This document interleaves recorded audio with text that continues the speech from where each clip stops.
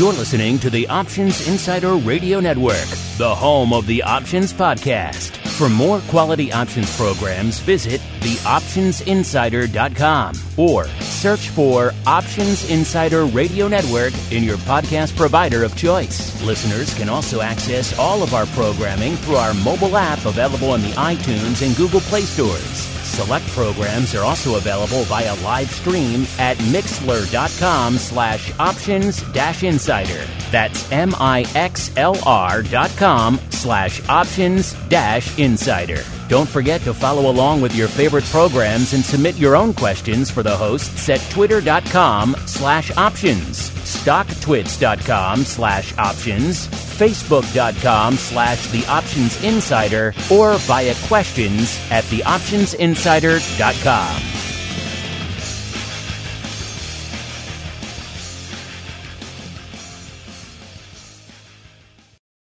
Gold, crude oil, corn, soybeans, and more. With so many tradable products, the futures options market can be an intimidating place. How can you possibly keep track of the latest trading developments across so many different products? Don't worry, we've got you covered. Welcome to This Week in Futures Options, the program designed to help active futures options traders stay on top of this ever-changing marketplace. Each week, we'll break down the top trades, hot products, volatility explosions, and much more. This Week in Futures Options streams live, so be sure to check out our live stream via the Mixlr app. That's MIXLR. Or join our live chat room at mixlr.com/options-insider. Whether you're an experienced veteran or a newcomer looking to separate the wheat from the lean hogs, This Week in Futures Options has the information you can't find anywhere else. This Week in Futures Options is brought to you by CME Group, the world's leading and most diverse futures and options exchange. For more information and educational resources about futures options at CME Group, visit cmegroup.com/options. This Week in Futures Options is also brought to you by FTSE Russell, a leading global provider of benchmarks, analytics, and data solutions. For more information, please visit ftserussell.com, cboe.com, and cmegroup.com. And now, get ready to break down the latest futures options trading activity. It's time for This Week in Futures Options.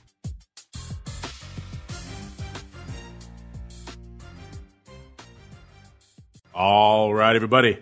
That music means it is time once again for Twifo. This Week in Futures Options, the program where the name pretty much says it all. We break down the week that was and indeed still is, and oh, what a week it has been, and indeed still is in all markets right now. So much popping off. We're going to try to come to grips to it for you and indeed with you. My name is Mark Longo from theoptionsinsider.com, as well as, of course, from the ever-exciting, ever-necessary, ever-exploding these days Options Insider Radio Network. Love to see the influx of new folks just continuing to discover this program and indeed our network, looking for some outlets for quality options and volatility and derivatives insight in these troubled times. We got you covered. We got a show for that. So if you haven't subscribed to the full network yet, I know most of you do.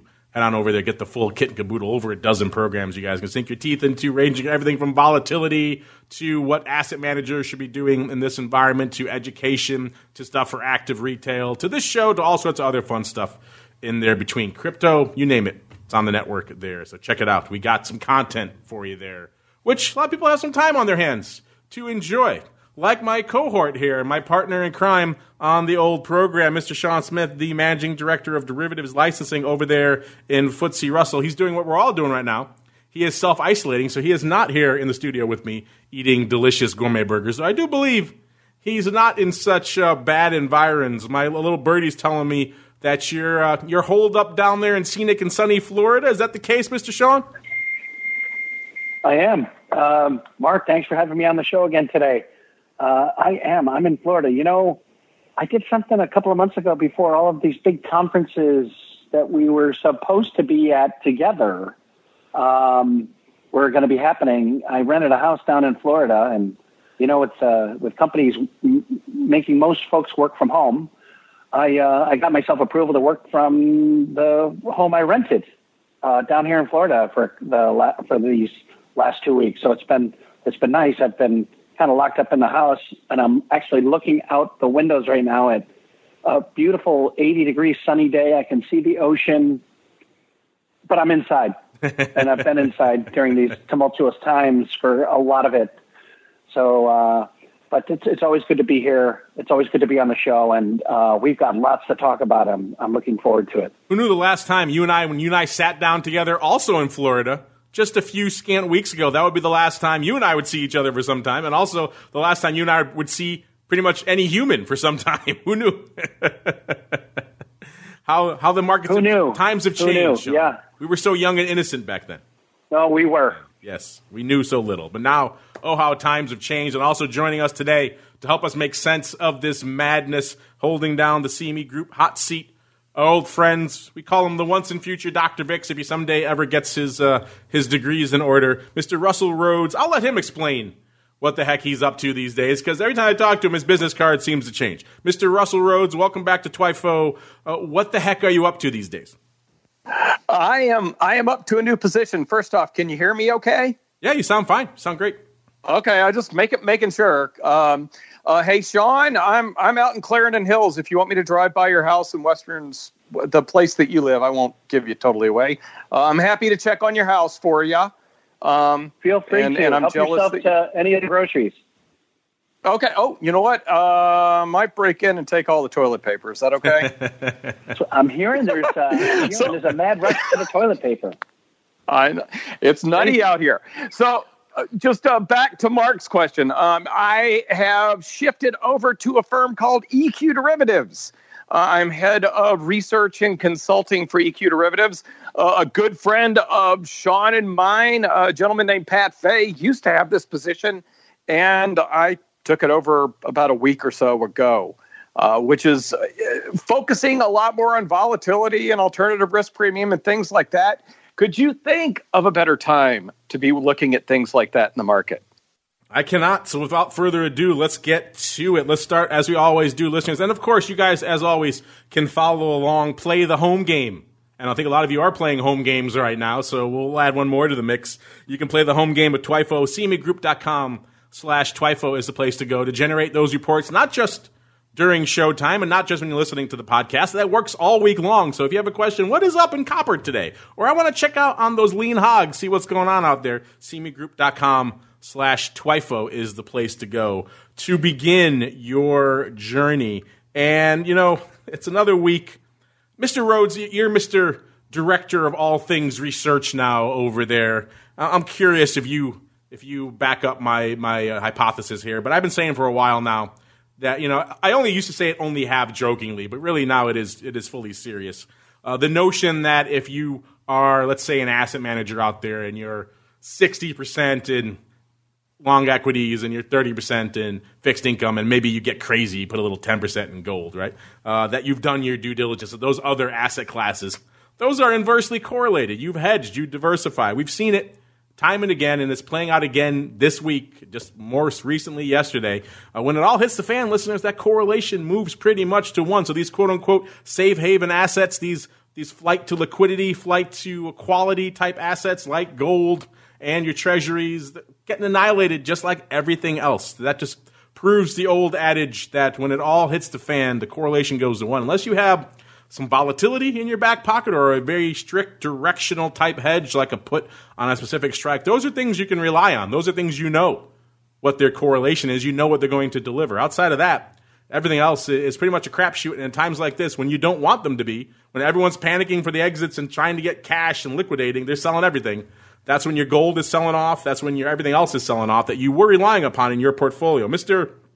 Dr. Vix, do you concur with that as well, that we're in that correlation going to one phase and maybe the old notions of standard portfolio theory and diversification, which I think you teach in one of your other jobs, those are kind of going the way of the dodo, sir? Oh, absolutely. It's the whole diversification is great until you really want it thing. They even acknowledge that and teach that in the CFA program, which any of you that were studying for the CFA exam, you can put that on hold. They've actually delayed the June exam as of today. But yeah, it's diversification is great, except when you really need it. And then everybody's looking at what can they sell to raise some cash. So, alternatives in the form of even just a put option.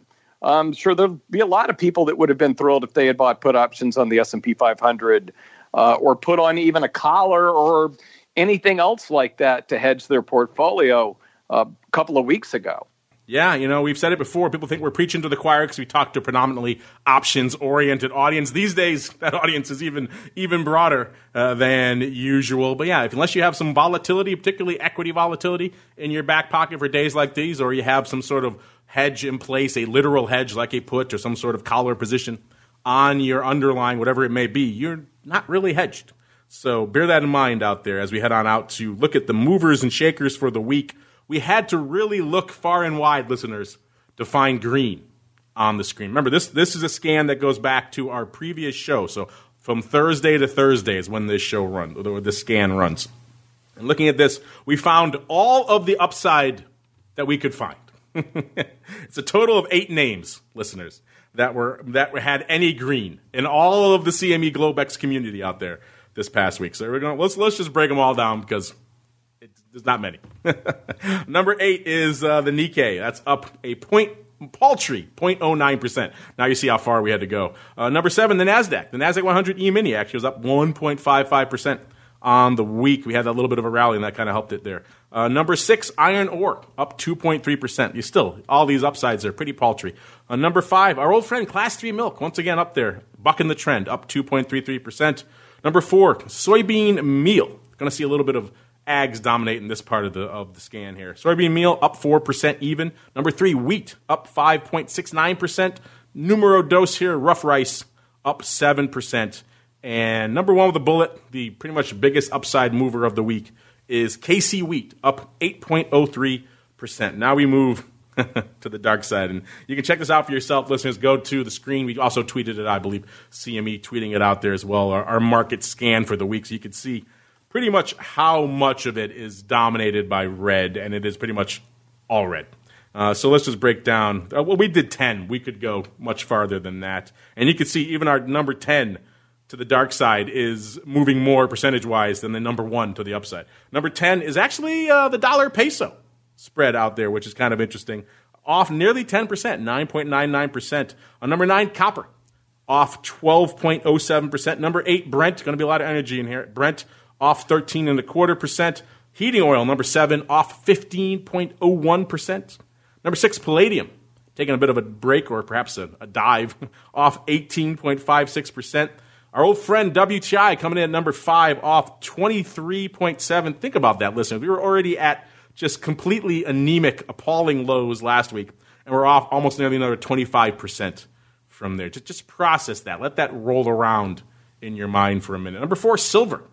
Again, going back to those quote-unquote flight-to-quality type assets, the shiny stuff. Silver taking a drubbing off nearly 24% week over week. Platinum also coming in there taking a drubbing off, actually a little bit below that. It was off 23.33%. So platinum will actually be switching there with silver for number 4. Number 2, RBOB, 27.88%. And number 1 to the dark side, it was up strong. Now it's down strong. Eurodollar is off 46.24%. Man, just so much going on. I'd be remiss, though, just given how many of you have been chiming in and writing in and looking at, and just how absurd, historic, call it what you will, the movements we've seen out there. We got to start in energy land out here this week. Before we even get into it, Mr. Rhodes, the once and future Dr. Vix. Now, you've been on this show multiple times. We've talked many times about how the narrative, particularly when it comes to WTI from a call and from an overall options perspective, is that the calls can't catch a bid. We talked about it when the drone attack happened last year. We talked about it when the Iranian general was assassinated. All these events that should have been precursors to quite a bit of upside in the energy market were completely faded. And now, but could anyone in their wildest dreams have imagined not just the pandemic and the coronavirus destroying demand, which is in and of itself a complete outlier, but on top of that, adding to the fun, we have this price war unfolding between Russia and OPEC out there that is continuing the plunge to the dark side now. We have analysts coming out now. I mean, I take a dim view of analysts, but analysts coming out in actual public media saying crude oil prices could fall below zero, as they're saying, just because this one coming out, this was an analyst from Mizuho Securities saying oil prices can go negative because there is a net $100 million or so barrel a day market. And this stuff has to come out of the ground. It's coming out. And they have to do something with it. So after a certain point, if the physical reality of the market is that oil is pumped out of the ground and has to be consumed or stored, and when that cost of storage gets too high, they could end, or the space it's finite. It could run out. They may have to end up paying customers to take this crude off your hands. Mr. Rhodes, did you ever imagine in a million years we'd be where we are right now in the crude land, sir? I didn't imagine we would be where we are in crude ever. Well, like you said, in a million years. But even when the Russians and the Saudis, or I guess it was the Saudis that made the announcement, said that we're going to create a price war and we're going to show you, Vladimir Putin, I never would have thought that we would have hit, like a 20 handle. I think, did we go to a point where we were in the teens? I know we came really close to 20, but still, I would have thought the mid-20s would have been the low point. I know we were about 5 points lower than that yesterday. So even after the announcement that they were going to fight over it, I wouldn't have imagined that we were going to get as low as we got. Yeah, it's just any way you could parse it is madness. Sean, I know crude oil not exactly your first stomping ground over there in Russell land, but even you watching from your safe and indeed tropical and warm isolated location must just be completely baffled at what's going on out there in the crude space, Sean. It's incredible, and you hear. I'm sure you guys read the headlines today. They say that crude could go even lower, and I'm like, oh my, how on earth? It's I don't think oil has touched the. I remember paying the all-time high for gas when crude hit its all-time high. What was it? $147 a barrel, the all-time high. I'm just amazed at the volatility in these products and in crude itself. It's just a price war between Russia and Saudi Arabia. I'm still trying to get my hands around the purpose, but it definitely is crazy times. So very interesting. I'm looking here, Mr. Rhodes. I don't think we broke through the 20 handle. Got pretty close. I'm looking here. A couple different charts showing me a couple different levels here. This one's showing you bottomed out around 21.15 before the rebound bounced out. Also worth noting, our buddy Mr. Schwartz out there in Trade Alert land doesn't usually follow WTI, but he was even talking about some longer term. I think they were Jan or 2022 calls, an upside vertical. Someone just loaded up for size. Also, I think someone pointing out, one of our Twitter followers, that there was a size buy in the futures right around that level, which really kind of helped. One of the few bullish signs we saw that helped turn things around from the brink down there around the 20 handle. Maybe even the Saudis are saying, maybe we got this a little out of hand. Maybe we want to buy some of this back. But either way, this has been just, I think, historic. Doesn't even begin to. We're seeing now, as I say this, as we're seeing the markets rallying, everything else rallying, oil now on track to post its best day ever to the upside, up 23% so far. So clawing back. Looks like about half of the losses from yesterday's sell-off there. So just insanity across the board. If you want to see how insane things are out there, listen, we talked about it before here. The crude oil VIX, OIV, which is pretty much the VIX of WTI, and been measuring, it's effectively your VIX methodology applied to WTI. So it's taking effectively that front month at the money vol with a little bit of other things mixed in the skew and a few other things in there. And what you get is this VIX number or this WOIV number. And we always talk about it's usually in the high 20s, maybe into the 30s. Start watching paint. It gets into the 40s. Hey, watch out. It's getting pretty volatile. 50s, forget about it. It's at 163.5 right now, listeners. So it is off any chart you could even want to talk about at this point. That's just how far we've moved out here in the crude oil volatility. Let's get on out here again to the old CME report, cmegroup.com/Twifo. Click on that drop down to energy, then to WTI. That will bring you to where we find ourselves today. If you look at this this Twifo report is this weekend, so it's going to show you pretty much through all the trading days of this week, not back to our show last week like our market scan does. So a little bit different frame of reference there. If you do that, you'll see WTI is still off about nearly 20% from where it started the week here, off about 19.65%. Still at about a 25 handle, so well off to almost 26. So well off those lows here. So yeah, interesting stuff. And that's for that buying paper came in. The vol here, kind of as you might imagine, up 40 handles in that front contract with 1 day to go. You get out a little bit farther. Let's go out about a couple of weeks. Let's go out to that April contract. Has vols up 45 points. So just historic, mind-blowing numbers, however you want to parse them. It looks like so far this week, the lion's share of the paper coming out here in the WTI is in actually the May contract. Looks like about a little over 30%, about 31% of the contract paper going up out there in May. And we're talking about, threatening to break the 20 handle. Well, guess what? The big dance is out here. Well, in May, it's the 20 puts, but actually the largest print for the week is out to June. June 25 puts. Looks like 19,000 of these. That's the big print out here on the week. So 25 puts, actually, not the 20 puts, as you might have imagined. Let's pull these up here really quickly. The lion's share of these going up actually today, 8,300 going up today. So a big day out there today. About 5,000 yesterday and about 5,000 again on Monday. Good chunk of that opening. So opening 25 puts out here for the big print number 2. 20 puts, go figure, out there as well. About 17,700 of those bad boys. The lion's share actually yesterday. That's not surprising. That's where we saw the big dip. 9,200 of those there yesterday. Opening pretty much across the board there as well. Then we get out to 15 puts. 15 puts, listeners. That's mind-boggling. 17,000 of those as well. The lion's share of those coming today, 8,300, 6,400 yesterday. Good chunk of that opening as well. Also, the 20 puts active here in May as well with about nearly 15,000. 6,000 yesterday, about 6,500 going up today. Also, slightly biased towards the opening. So, 15 puts are active out here in we were just talking on this show a couple of weeks ago about the 40 strike and the 40 puts, and it seems like you're pretty alarmed if you're putting on a 40 put hedge, because it seems like breaking through 40. We look at our recent sell-offs a few years ago. We didn't get that much below the 40 strike. So if you're worried about a 40 strike, you're pretty concerned. And now here we are talking about 15 strike puts. Oh, how the worm has turned in crude land, listeners. Let's look at how that skew is shaping up out here as well. Again, let's go back to that May contract where the lion's share of the action is. And the puts, not surprisingly, were bid last week. They were about 14.7% rich. They got the money this week. Even more bid, 16.1%. As we're threatening these 20 handles and stuff to the downside, going to see some put bids kicking in there. The calls can't catch a bid. Go figure. 9.9% cheap last week. Even cheaper this week. 13.1% cheap here this week. So just a complete annihilation across the board.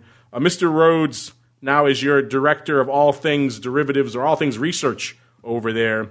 A, has this crude annihilation come across your radar? And B, if so, sir, what do you make of this just madness? 20 strike puts, 15 strike puts, vol exploding, skew going crazy. What's your take on all this madness, sir?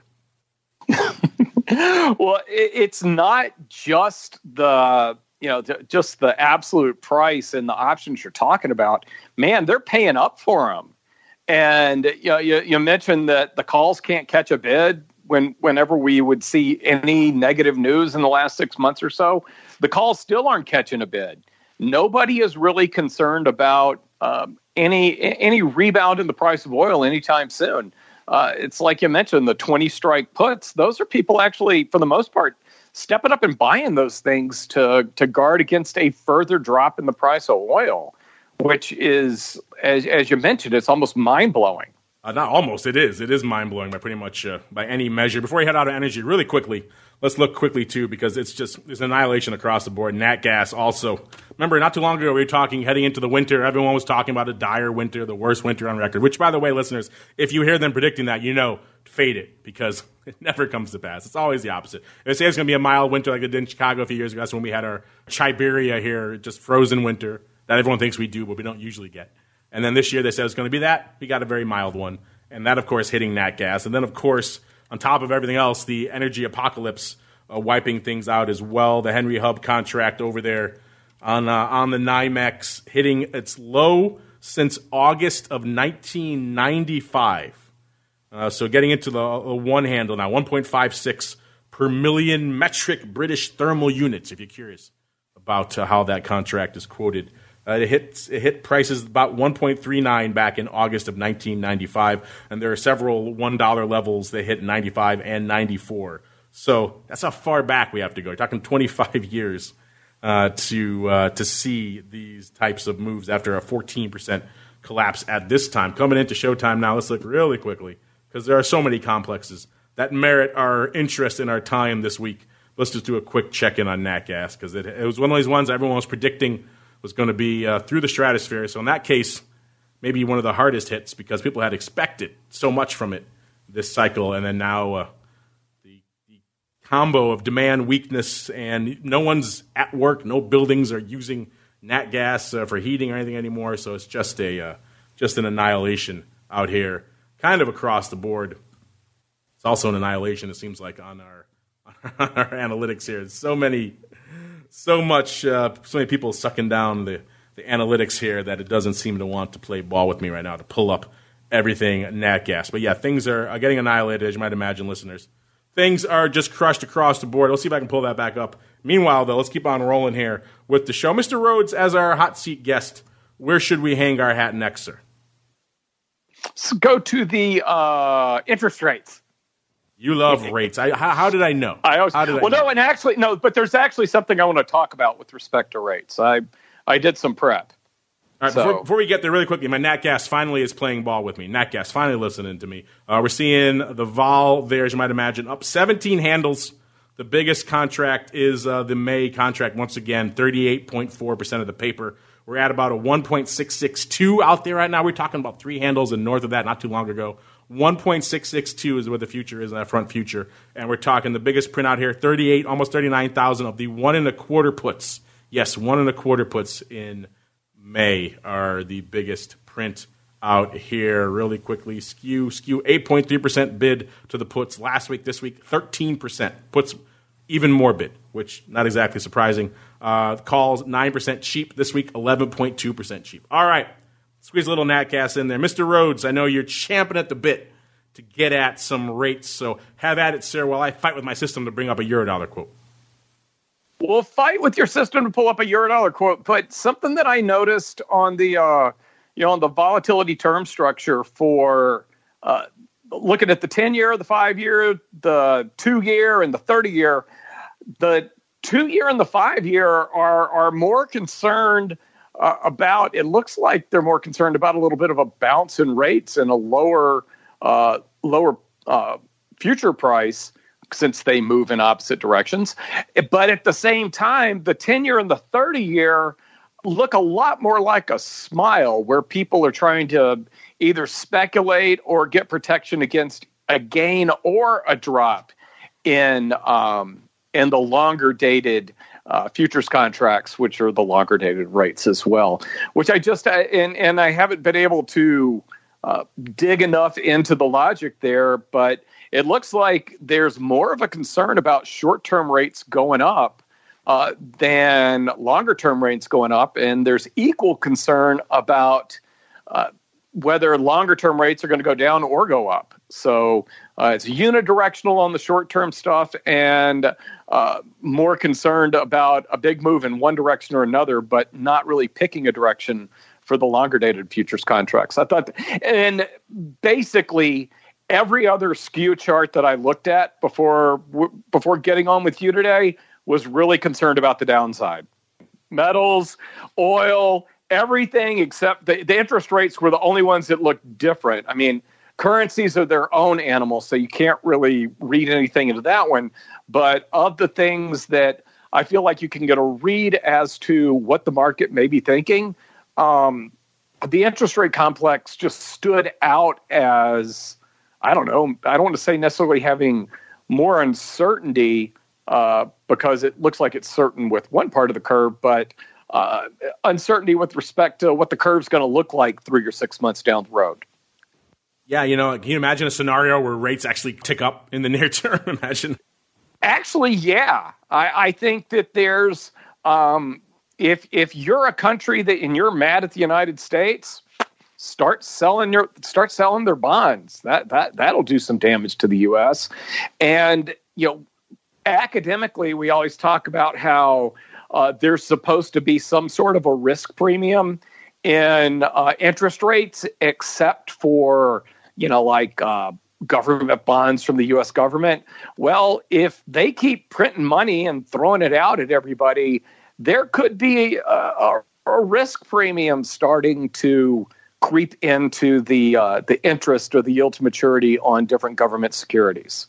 I'm pulling up here some rates, and I have to get out. I have the 30-year up. Not as much going up in the 30-year this week as you might think, which that's kind of expected. 30 years, obviously, quite literally a much longer-term type instrument. So these near-term fluctuations don't tend to drive it as much as something. We talked about the Eurodollar earlier, just getting annihilated off, 40-odd% from 40, where's the number here? 40, there we go, 46.25% from last show out here. So big swings out here in all things Eurodollar. But one of the big questions, too, and we'll get to this later in our questions, we've been talking to you guys, and you guys have a lot of thoughts on this, is, of course, we are in a somewhat historic, and I know you're a history guy, Russell, from a historical volatility and historical volume perspective. We are in historic, indeed uncharted waters here from a U.S. options perspective. This is the first time today that really the entire U.S. options market, both on the futures options side with CME and ICE and others, and then, of course, on the equity and index options side with all of the 16-odd U.S. options exchanges, all of the trading floors have shut down. NYSE just came in and shut down. The Amex and the PECOS Philly already shut down, so CBOE and CME were already shut down. So that means effectively the day that market makers have been dreading since I walked into this business in 1997 is finally upon us, where everything is trading electronically. And, one of the big ones that everyone points to is saying, I can never go electronic, is the Eurodollar. It is so entrenched from a pit trading perspective, and it is so complicated. There's so many months and years and series out here. So people kept saying, well, in fact, that was one of the big hindrances to the early days of Globex. They couldn't really make it work for Eurodollars. It was so complicated. So this is a beast, and SPX is another one they point to. It's very firmly entrenched on the index side, a firmly entrenched pit crowd there. And both of them have been doing pretty strong numbers this week in a fully electronic format, which maybe doesn't bode well for the future of trading floors. I'm looking here right now, listeners. Again, you can find the rates, cmegroup.com/Twifo. Go to the rates, go to Eurodollars and drop down. You'll see we're on path here this week, listeners, on track for a total of 8.5 million contracts in the Eurodollars out here this week. So anyone who says this cannot be done, this cannot be traded electronically, it seems like we're putting the lie to that here this week. And if you're wondering where the lion's share of the action is, obviously the trading is pretty spread out here in Eurodollars. There are so many months and series going out for years, but we got majority here, almost a quarter, 24% going in that front April contract expiring this year. So it has about 21 days to go.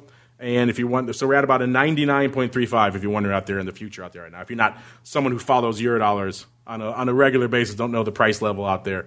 And we're seeing the big print out here. And again, these, when I say big, I mean big. These are the prints in Eurodollars.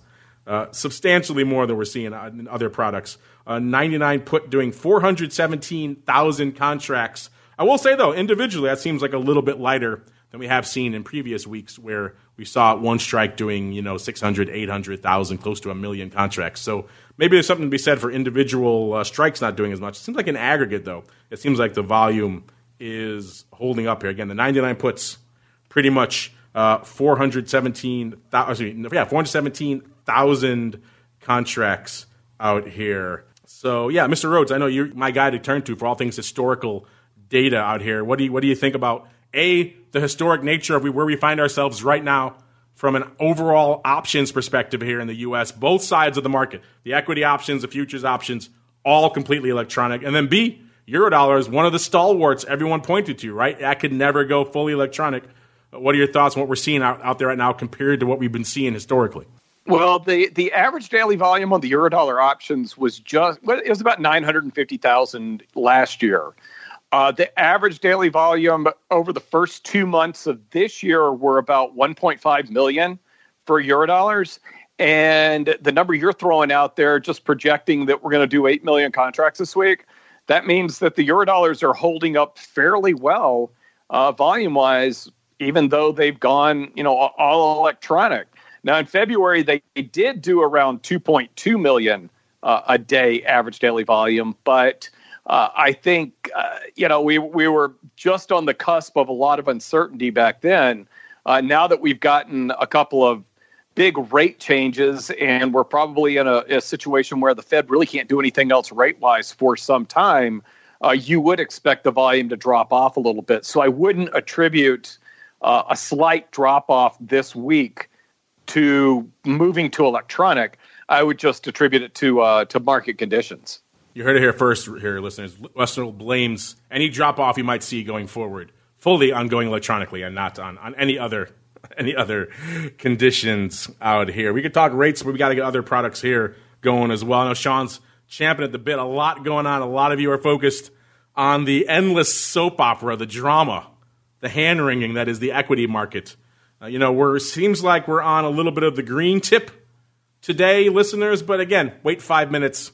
That could change. We have seen pretty much all the rest of this week just annihilation across the board as these coronavirus fears continue to just stoke more downside sell-offs, circuit breakers triggering historic days, days matched only by the 87 crash. These historic numbers, VIX closing at its highest level since 2008 back on Monday. So these levels that are just outliers by any definition of the word, and they're all happening time and again, just in sequence, is kind of madness. It does seem like we are a little bit on the tail end of the green so far today. It's been a bit of a swing. They were up more than 2%. NASDAQ was up nearly 4%. Now coming into the middle portion of the show here, we're seeing the Dow up about 1%, the S&P up a little over 1%, NASDAQ up nearly 4%, and the Russell 2000 moving and shaking. In fact, let's pull that up right now. Again, cmegroup.com listeners /Twifo is the place to go for that, listeners. And as I'm digging up all those data for the Russell 2000, Sean, it's obviously been a tumultuous week for you guys out there. I'm sure all your clients and colleagues, as they're dealing with all this home isolation and social distancing, to use a euphemistic term. On top of that, they're seeing all this equity tumult going on. What are you hearing? What are you seeing? What are you experiencing as you're talking to the end users, the customers, the clients, the market makers in this all-electronic environment? What are you hearing out there, sir? It's again, it's just crazy times. Volatility is staying up. As I think we've been talking about VIX and RVX kind of trading in tandem, and that spread just seems to just stay stuck where it's stuck because of the market is just so extremely volatile. In terms of volume, Russell futures have just skyrocketed. Last year's average daily volume was probably around 150, 160,000 contracts a day. The average daily volume now is well over 200,000 contracts a day. So we're looking up 40% in terms of average daily volume and Russell futures. And these last couple of weeks, they've gone from trading 400 and 500 to 600 and 700,000 contracts a day. So customers are getting the liquidity they need. The markets are robust. Volumes on CBOE have also picked up. Interesting is open interest continues to grow, which is a very strong confidence indicator of the market as well. But interesting times, and I'm answering a lot of questions regarding the volatility within Russell itself and small caps. And I wouldn't be surprised if we've got some listeners that want to just talk more about the moves in small caps. And I know we talked about it last week, but it just continues to be a tremendous trading opportunity for firms out there, or for firms and individuals out there that are interested in trading Russell 2000. So that's what I see going on, and that's what I'm hearing. I hope that helps. And the small cap risk is very country specific, and something that people probably in this environment need to be paying a lot more attention to. And this is triple witching big option expiration week. Seeing a growth in open interest at this time, this time in the calendar, shows that people are, jumping in and using the FTSE or using the Russell 2000 products to specifically either speculate that we're going to get a rebound in there or hedge against some further weakness. We shouldn't see the open interest going up the way that it is right now, but it is. One of the R word is being mentioned in our markets today, and I hate to use it on the show, but recession is out there. And, small caps seem to be the leader out of recessions. So maybe this is an indication that, and maybe this is why you're not seeing as strong a pull to the downside in Russell 2000 right now, is that small caps do lead out of recessions and outperform to the upside there as well. They have higher earnings variability. They're smaller stocks, so you're going to see higher volatility in small caps like the Russell 2000. So it's just the nature of the index. And we talk about skew all the time on the show and why there's that sharp skew. But again, there's this tremendous opportunity in trading. And Russell, you're right. The large and increasing open interest is definitely an indicator that one, there's speculation, and two, there's confidence in investing still, even as the market stays tumultuous as they are. Speaking of outperforming, that's what the Russell 2000 has been doing in both directions. Listeners, coming into Showtime, it was down nearly 40%, so outpacing to the downside dramatically. And then, as I'm looking at it right now, up nearly 7% today. Yes, I said that right, listeners. 7% on the rut. Just these numbers are mind-boggling. We have now a market where the Dow's up about 0.5%. S&P up about 0.75%, NASDAQ up about almost 3.5%, and the Russell 2000 up 7%. So the volatility we're seeing out there is just crazy town. Let's talk about that a little bit. Coming into Showtime, we did see the VIX over 70. The VIX cash was 76.5. That puts it up about 11 handles from where it was last show. It has come in a little bit since. That's down to about a 69, but still up from last show. The volatility of volatility, a.k.a. the VVIX, how much vol is moving and shaking. Remember, listeners, we talked about that before. Usually bottoms out around 75 or so to the downside. And when it starts getting around 100, you start paying attention. When it starts getting north of 120, look out. All bets are off. We're at 177 right now, listeners. That's up 23 points from last show, and it got even higher over the course of the week. So, yeah, you got to pay attention to the vol of vol right now. Volatility is – I know it's a sometimes abstract and obtuse concept to wrap your head around, the volatility of volatility, but – that is definitely a thing, and it is alive and well and moving and shaking right now. And our old friend RVX, a.k.a. the VIX of the Russell 2000, was at about a 77 coming into Showtime. That put it up 10 handles from the last show. And that meant that spread between the VIX cash and the RVX was almost non-existent. They were about a half a point away from each other, which is very bizarre. extremely bizarre out there. So, yeah, weird times are afoot out there. It has widened out a little bit now. Looks like it's swung the other way now with RVX hanging out around 74 and the VIX down about 79. So it has swung the other way down to 5. So wait 5 minutes again. When you're pricing things off the cash, they get a little weird. So now it has sprung the other way. But still, crazy stuff out there. Looking out here really quickly out into the Russell 2000 land. The lion's share of the paper was out here in looks like the week 3 April contract. If you're talking equities, you got to talk weeklies.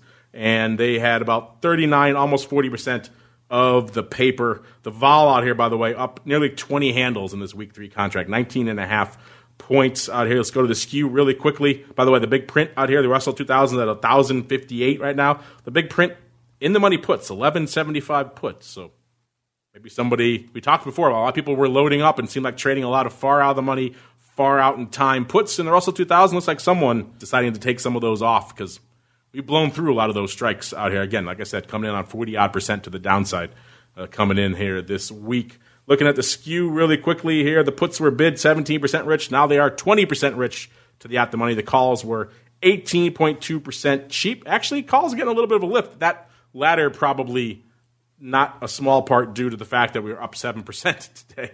Up, now down, or I should say only cheap by 12.2%.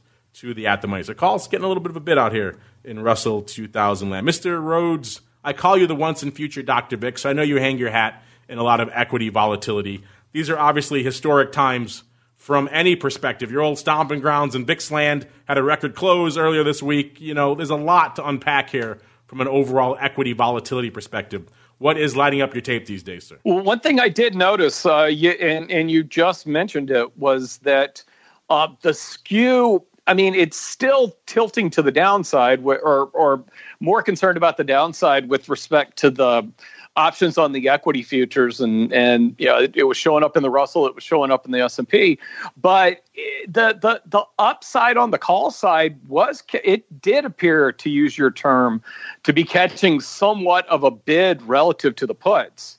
And I don't want to be the person that comes out and says, yes, we've made a bottom, but that's one thing that usually accompanies a bottom in the equity market. Something else that often accompanies it, and it's been a rarity, is when VIX has been at a premium to RVX and they flip-flop.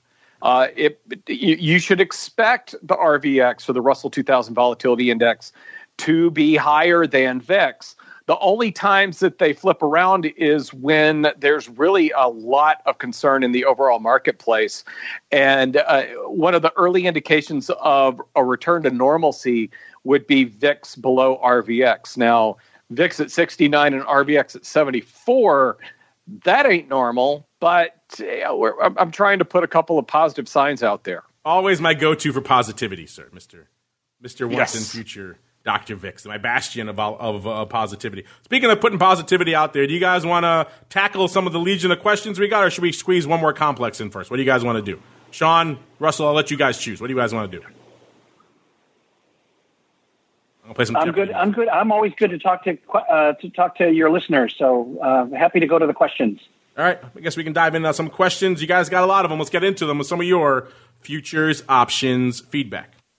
It's time for your questions, comments, and insights. It's time for Futures Options Feedback. Submit your questions at twitter.com/options, facebook.com/The Options Insider, stocktwits.com/Options Insider, or via questions at theoptionsinsider.com.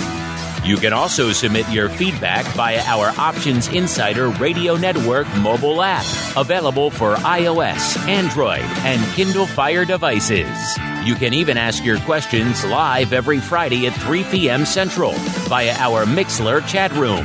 So grab the Mixlr app or just search for Options Insider at Mixlr.com. That's MIXLR.com. All right, too, let's get into it. A lot of you guys have questions on a lot of topics. A lot of you are chiming in on this conversation we had. We were talking about it on the option block earlier here, but we are indeed in historic times right now, listeners. This has never happened before in the history of the U.S. options market, that effectively every option you trade right now is going up electronically. And so we asked you guys actually last week, I think it was right around the time of this show last week, we put out a poll to our audience. We said, hey, historic times, both SIBO and CME shutting down their trading floors. So that means SPX on the SIBO side, Eurodollars on the CME side, two historic legacy pits going fully electronic, as well as pretty much everything else you can think of, VIX and a bunch of other stuff out there, everything on CME land. We asked you guys, what do you think? Is this the end of open outcry? Are you going to see both these exchanges, trading floors eventually reopen? Maybe one or the other reopen? And I was surprised. Our audience was fairly optimistic. They said 56.5% saying both will reopen. Only about 2% saying only the CME will reopen. A little over 9% saying only the SIBO will reopen. If I had to bet on one of those, I probably would bet on only the SIBO reopening versus only the CME. And just because of CME, SIBO has much more entrenched interest, it seems like, in keeping the floor going for a little bit longer. And then no, open outcry is dead. About a third of you, about 32.5%. So our audience more optimistic than I thought, but that led to a slew of comments and questions and just insights from a bunch of you. Let's see how many we can squeeze in here. Simon Gold saying, once they figure out euro options, then the floor is done. So he means Eurodollar options, obviously, and he's talking about CME there. Yeah, that's kind of been the sticking point. That's why I wanted to talk Eurodollars on the show today, to see how much paper they have going on. And it was closing in on 2 million contracts just today, which is around the ADV. So it doesn't seem like there's been any impediment out there, but and these are products that do a lot of complicated spreads and they're able to replicate it electronically, which is impressive. Just think logistically, listeners, of the impact of having to enter in a spread, this leg versus this leg versus this leg versus this month, buy to open, sell to close, all the things you have to do to enter into a multi-leg transaction versus picking up the phone, calling the broker in the pit, say, hey, I want this and this and this versus this month tied to this level in the future, go. It's a much easier process, and no one's really been able to replicate that well electronically, but it seems like they're doing a pretty fair job. A lot of people asking this, which is kind of interesting. Like AJB 2010, Robert Morris all have the same kind of question. They effectively say, what the heck is the benefit to having these market makers around? AJB wants to know if the exchanges will use this moment to replace humans. Natural Ease wants to know, do they, aka the market makers, make any difference? Like I said, this has been an ongoing point of discussion on our network. Chatted about it a little bit earlier. I kind of want to get your guys' thoughts on it as well. Also, folks chiming in when they think these floors are going to reopen. 2-year Flipper said he thinks the plan is the beginning of May. Another one, Albert Marquez, says he thinks it's 4 weeks. Then he's heard 8 weeks. And Hakua saying he thinks it's the 23rd. That's probably not going to happen, Hakua. I'm just going to go out there and say that. But maybe, Sean, we'll start with you. I'm curious your thoughts on this. Do you think we'll see, let's say, CME reopen that trading floor anytime soon? And then B, all these people asking, and it's an obvious question. I mean, Robert Morris says this is probably an ignorant question. It's not an ignorant question. It's an obvious question in this market right now. What is the role of a floor and a market maker on the floor when you could seem like replicate a lot of this in the electronic environment? I know, Sean, you were concerned in particular about replicating a lot of that complex order flow. What have you seen so far from that? What are you hearing from the market makers out there? Are they able to do that? And are your fears a little bit assuaged by these numbers we're seeing out there, Sean? You know, I've been talking to lots of market makers and liquidity providers in the last couple of weeks, and asking about one, the information coming from exchanges, two, the operations flow from clearing, from a risk perspective, and from a capital perspective, and is the Fed doing the right things? You know, I'm asking all kinds of important questions of our liquidity providers, because that is going to overall be what is going to overall control their ability to make big liquid markets in the various exchange products that trade. And of course, I'm very concerned on the equity side, but I'm also concerned with the entire ecosystem of our exchanges. So I talk to them a lot, and you know, they all have had this type of plan in place in case it happens, to be able to, you know, on the equity side, most markets are electronic to begin with, but to be able to even leave their offices and be able to work remotely, a lot of these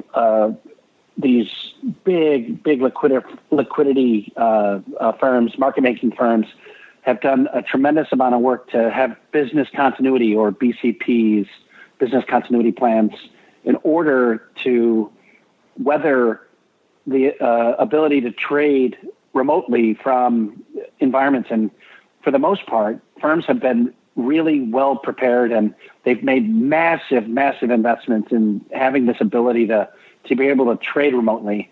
And for the most part, a couple of hiccups here and there with a couple of the firms that I've been talking to, but I would say for the most part, they're getting their money's worth out of their BCP plans, their business continuity plans, and still being able to provide that liquidity.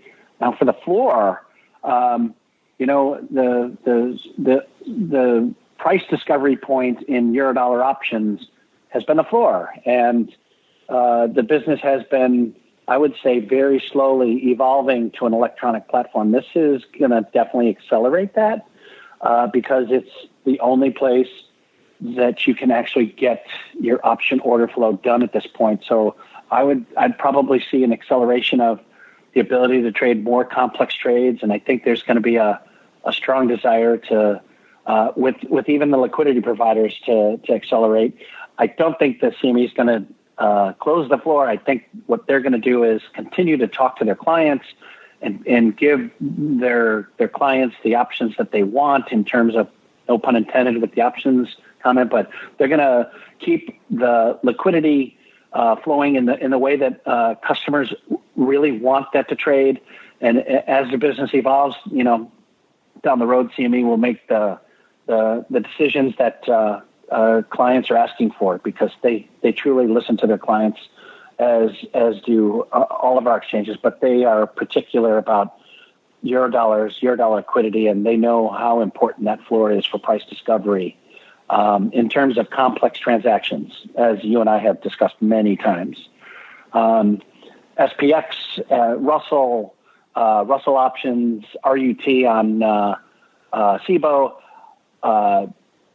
I see the floors staying open there. There's just such price discovery in those options, and it's the only place where you can trade them. They're exclusive at CBOE, and our RUT complex is obviously very near and dear to me, so I'm keeping my eyes on those products as well. But, I'm an old floor trader, so I was a big part of that, and a big part of the transition to an electronic trading platform back in the day, in a previous life of mine. So it's an evolution, and I think customers are now going to accelerate and get more comfortable with electronics. But I do still see a desire for floor liquidity. Well, you definitely have some skin in that game. You're right, and it sounds like you're in the optimistic camp, like a lot of our audience there. That SIBO and indeed CME will reopen those trading floors. And it sounds like, I know you had some concerns about the complex orders, but it sounds like it's getting done, which is very impressive. Maybe some folks scaling back the complexity of some of those orders as well. Maybe some of the individual size of those trades, perhaps not as large overall, but still the overall volume is staying pretty much apace, which is kind of interesting. Mr. Rhodes, same question for you, sir. You obviously hung your hat for quite a while at another exchange that has quite a legacy floor presence in the SPX. These days, not so much, but nobody does.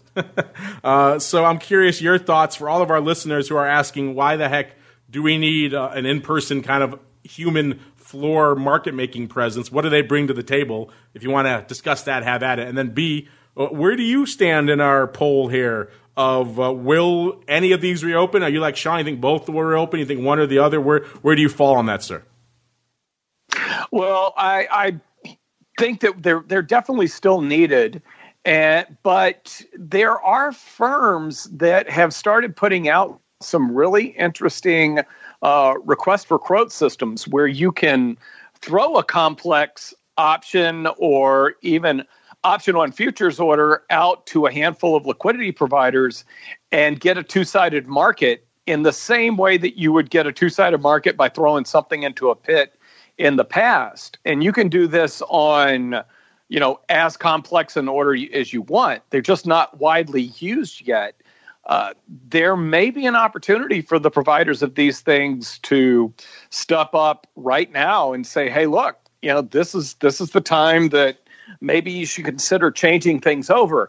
I do know that one of the exchanges has been considering a similar type, teaming up with one of these entities and doing a similar type of system, which wouldn't completely replace the floor because the orders would get sent to the floor, but would kind of streamline the process and actually maybe add some anonymity to the process. As far as whether or not they're going to reopen them, I think they're going to reopen them. SIBO was in the process of moving their floor across the street as they move all their employees over to the old post office in June. So, I think maybe they just continue with that plan and maybe not do anything until June. But CME, they're going to bring all those folks back. There's still a use for that beyond having a backdrop for Santelli on TV. And I don't think that there are times that we really do want people down there in the middle of trades. And I feel like we've gotten through a lot of that volatility already this past time around.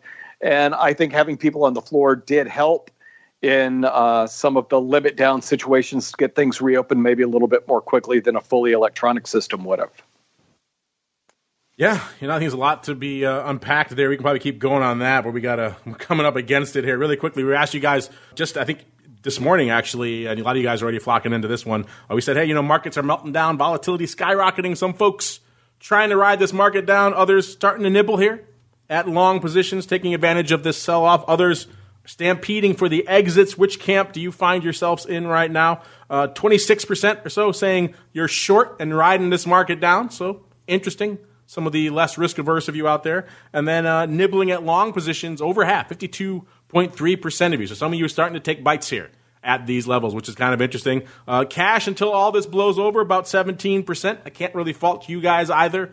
These are somewhat unprecedented waters, and other coming in right around 5% with some interesting ideas and things like that. Let's just see here really quickly. Other folks chiming in.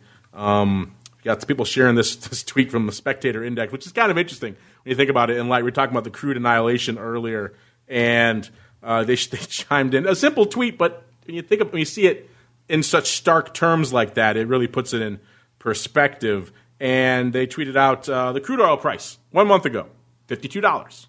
2 weeks ago, $47.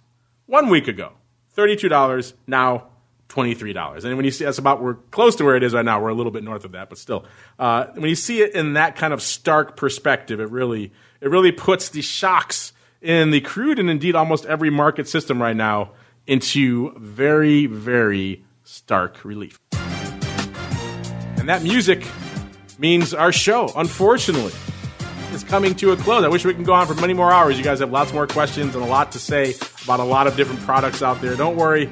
A lot of fun stuff hitting the network for you guys to keep you informed, educated, aware, maybe a little bit enlightened and entertained these days, too. I know these are trying times for us all.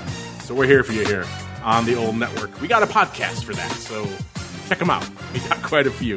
But before we go, let me go back around the horn. Let me start with our friend, Mr. Sean, who's hanging out in his tranquil, palatial, tropical abode there in Florida. I guess if you got to be holed up somewhere, Mr. Sean, there are worse places. If folks want to have questions about all the stuff going on in RUT, in the options, in the futures, and the volatility, all this stuff, where should they go? What should they do, Sean? Hey, Mark, it's a real pleasure to be on the show. So thanks for having me again. Come to our website, FTSERussell.com, or email me directly, smith@FTSERussell.com. Happy to talk to you. Happy to exchange emails and information.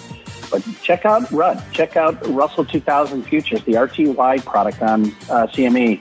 You'll be pleasantly surprised with the liquidity you find, but also, this index up 7% today. I mean, that just tells you of the nature of small caps and the opportunity to be trading. So keep your eyes out there looking at Russell. Check him out. FTSE Russell, FTSERussell.com is the place to go. Or hit him up, smith@FTSERussell.com. Make him regret giving you his email, listeners. Deluge him with questions and comments. Your thoughts about, will the floor come back? What's going to happen to equities, complex trades, all that good stuff. Hit the man up. And if you want to know all things about derivatives research, he's the guy, Mr. Rhodes. If folks want to check out what you're cooking up there, sir, where should they go? What should they do? EQDerivatives.com. I'm still easing my way in, but easing my way in a lot quicker than I thought I would be because of what's going on in the market. And then I'm always just putting out stuff that I find interesting on Twitter. I'm getting back out there and being a lot more active on the Twitter with respect to what I'm seeing in the markets. There you go. Hit the man up on the old Twitters. He is just at Russell Rhodes, 2 S's, 2 L's. And it's not Rhodes like a road you drive on, or even Rhodes the island. It's his own way, RHOADS. Listeners, give the man a follow over there. On behalf of Mr. Rhodes and Sean and the folks over there, FTSE and our friends over there at CME Land, and indeed myself, I want to thank all of you out there for downloading, streaming, subscribing, for keeping those questions coming. We love to hear from you guys. You guys have a lot of great thoughts, and I know a lot of you guys are a little bit nervous. Those questions coming. We'll talk you off the ledge. We'll see you back here tomorrow for Volatility Views, 1 p.m. Central, 2 p.m. Eastern. Take a little bit of a hiatus for the weekend, but don't worry. There's all stuff on the network on demand. It's all there 24/7 for you, listeners, so we never leave your side if you need us. And then we're back here again live on Monday for the option block, and we kick it all off again to Thursday for more of This Week in Futures Options.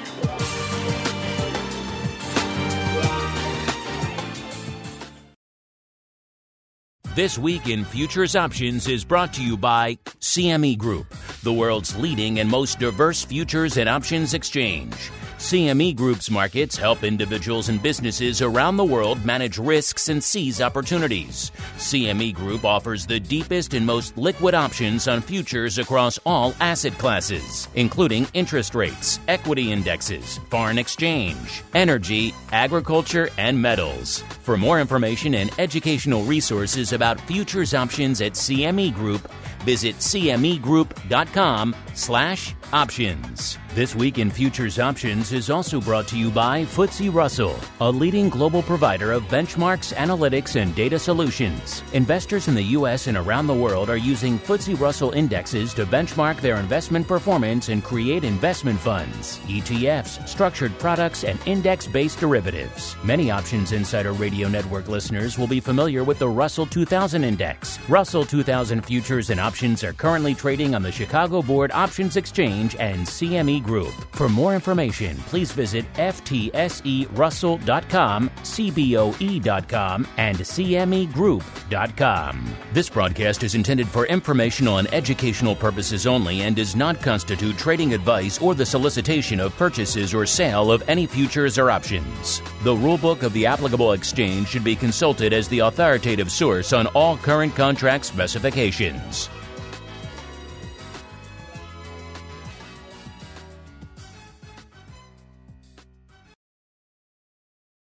You're listening to the Options Insider Radio Network, the home of the Options Podcast. For more quality options programs, visit theoptionsinsider.com or search for Options Insider Radio Network in your podcast provider of choice. Listeners can also access all of our programming through our mobile app available in the iTunes and Google Play stores. Select programs are also available via live stream at mixlr.com/options-insider. That's mixlr.com/options-insider. Don't forget to follow along with your favorite programs and submit your own questions for the hosts at twitter.com/options, stocktwits.com/options, facebook.com/theoptionsinsider, or via questions at theoptionsinsider.com.